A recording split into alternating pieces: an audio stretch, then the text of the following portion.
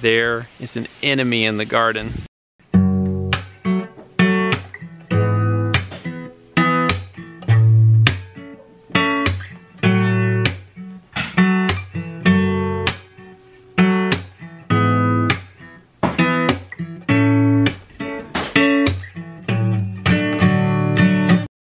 Today I'm going to do a small string of jobs.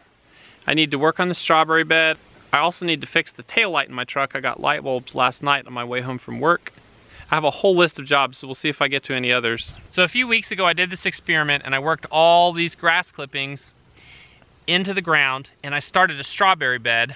A lot of folks were wondering in the comments whether this was going to be a disaster with all the grass growing up in the bed from the grass clippings I mixed in. So the answer is yes. If you mix a bunch of grass clippings into your garden soil, you will have grass seeds coming up. I've gone through and kind of cultivated the top of the soil here in this little bed, and then I'm gonna mulch all the strawberries and we'll see how it goes. I don't think this will be a disaster. What we're dealing with is really new seedlings, and I really easily tore them all out of the ground just running my hand over the surface.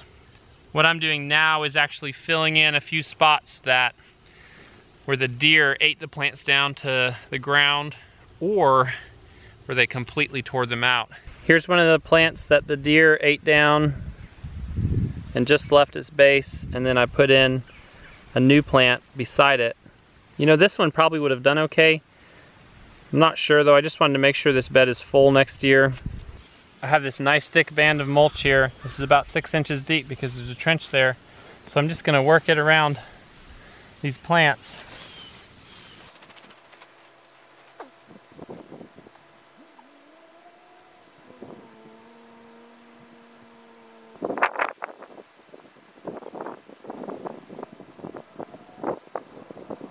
All right, for better or worse, I've mulched around all of the strawberry plants with the wood chip mulch, and we'll see how that grass does over the next couple weeks. I'm gonna have to just stay on top of pulling the new grass seedlings as they come up. The grass seeds that are buried deep won't really have a chance to germinate and come up. So I think if I stay on top of it the next few weeks, that we won't have too much grass in the strawberries. Grass in strawberries is a nightmare. Here's how it looks now. So I've never done this before. I've got to replace the light bulb in here. I have my light bulbs. I have a screwdriver. So here it goes.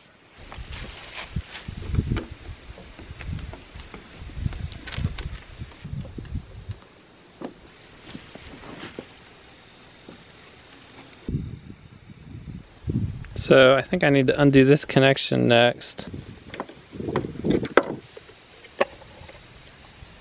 There's my bad bulb. Looks like the right bulb.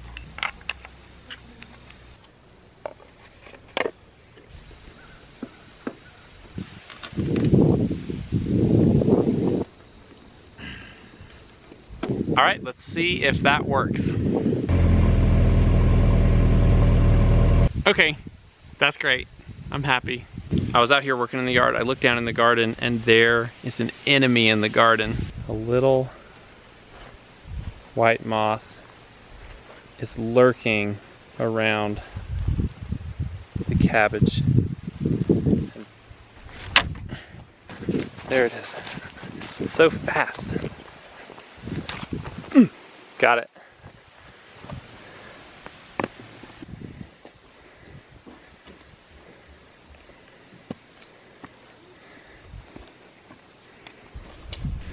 So what I caught is called an imported cabbage moth. Those moths can lay up to 200 eggs on your plants, hatching out into 200 worms, which can do really significant damage to your crops. The worms will destroy your cabbage and broccoli plants. Here it is. Your days of destruction are over. Some of our cabbage plants look really great. Others look not quite so great. And usually when one of them has this much damage, you can find the worm that's been doing the damage. Here's one that Grace just pulled off one of the plants. They're almost impossible to see. Wait, Dad, can I have... I'm gonna adopt my worm. You're gonna adopt it? What are you gonna do with it? Just adopt it. Just as long as you don't leave it outside, you can bring it inside and play with it. And adopt it. I'm gonna adopt it. You're gonna adopt it? Okay. Now, what we're doing is just the simplest method, manual control. That means we kill each individual insect. This is the simplest and probably the most labor-intensive way to deal with the problem. Your results are really based on the amount of time you're willing to put into it. If we had a larger investment in this little garden space, we would definitely be using another method. A really effective method is an organic bacterial-based spray, usually known as BT, and basically you dust or you spray the plants with a naturally occurring bacteria and it kills the worms. There's a lot of other possible methods I've read about, I've never tried. You could run ducks in your garden space and they might damage some of the smaller plants, but once the plants are more established, they would just eat the worms off the plants. I've read that you can plant tansy in your garden or spray your garden even with tansy oil that will discourage the moths from coming around. For now, we're just gonna stick to killing them as we see them. We don't expect to get a huge harvest, but we will probably get some cabbage and some broccoli. Woohoo! Use two hands, buddy, so you don't fall off. Woohoo! Woohoo! Woohoo! Are you swinging?